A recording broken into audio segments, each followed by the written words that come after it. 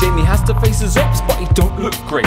How can he stand his ground if he don't stand straight? This time I told him about the science that controls his state. Now you listen to the story, there ain't no debate. Starts in the brain, you have to understand.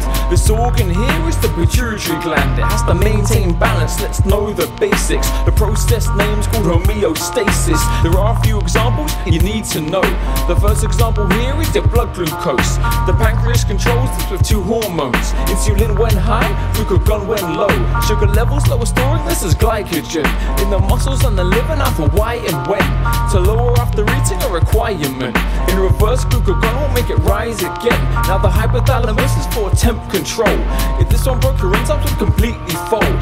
The hypothalamus is the thermoreceptors. They simply work as tiny temperature detectors. When temperature increases and it gets too great, your body starts to sweat and blood vessels dilate. So more blood flows to the skin and now the heat escapes. It's the opposite for cold, but then we also shake.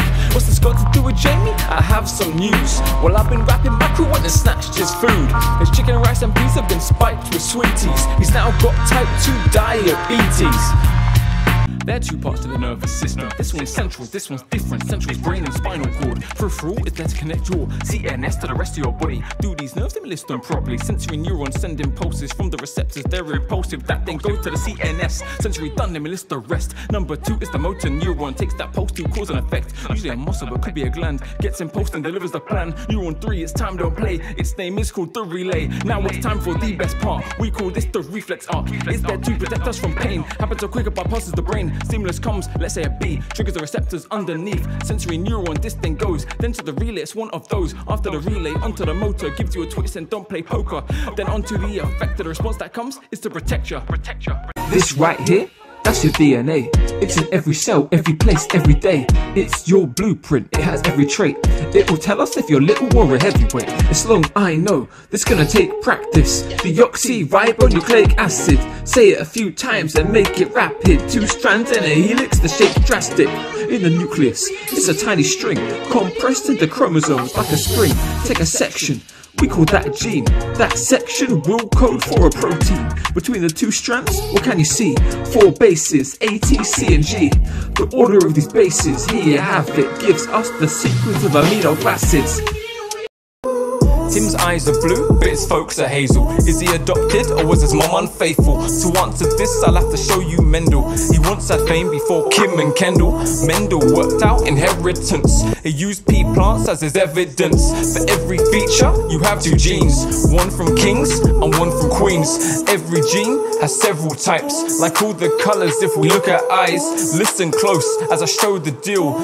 Every gene type's called an allele. A pair of these gives you features like what you see, we call the phenotype. In science terms, we know how to write the alleles and pairs, it's called the genotype. 2 of the same, it's called homozygous. Learn that term, you ain't a so-so scientist. 1 term left, I wanna let you try this. 2 different alleles, we call that heterozygous. For dominant traits, you need 1 allele. That's all you need in order to reveal. For recessive traits, you'll need 2. For hair it's blonde and for eyes it's blue. Now back to Tim, let's put his mind at ease.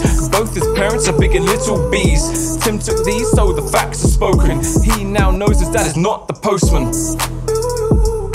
This whole thing's called natural selection. Survival of the fittest and the worst get rejection. Giraffe needs this, so it tries. It can't reach it, so it dies. Good genes, it survives. Bad genes, well that's life. If you got the height to reach it, you'll eat, and those genes are passed on to the child. If you're too short to reach it, your short genes will just simply die when you die. This goes on for quite a few times, 1,000,000 years and quite a few tries. After this time you will get a surprise, cause a brand new type of species arise. This process is evolution, how monkeys came to be human. When nature finds a solution, when bad traits lost for the new ones. It's all about natural selection, that gives us the next generation. If you're fit, you'll survive, no question, and those genes pass on to the next one. Look, there are 3 parts of the brain. Inside your skull is where they're contained. Cortex, cerebellum, medulla. Learn their jobs, remember their names. This deals with high-level responses. It's the cortex, it's where your conscious language, memory and your intelligence. 2 halves, that part are irrelevant. Cerebellum controls your balance. Coordination, now that's its talent. Thoughts are you don't think about, like when you walk or use your mouth. Moving on now, the medulla. White and grey are its 2 colours. Keeps your unconscious mind straight, just like your heart and breathing rate. Next part here, it ain't that glamorous. We call it the hypothalamus. hypothalamus. It controls your water levels and temperature in your blood vessels. Last part here you have to respect, as without it we would be dead. You might have guessed it's the reflex. Tap right there and watch the knee flex. I can't be teaching eyes if I don't have a pupil. People try to lie, but eyes are always truthful. Let me get into it, I'll show you the parts. Light comes through the pupil, then the story starts. It's a tiny little hole, window to the soul. It has a certain role, and that's to control the amount of light that gets inside you, so you know when it's dark it opens up, and when it's light it closes. Surrounded by the iris that gives us colour. Got my brown eyed G's from pops, blue for my mother. Once it's through the pupil, there it meets the lens. If light ain't coming straight, then it's here it bends. It has to focus light before it hits the back. If it doesn't do this perfect, then your vision's whack. Light lands on the retina, not the display. It then goes down your optic nerve straight to the brain.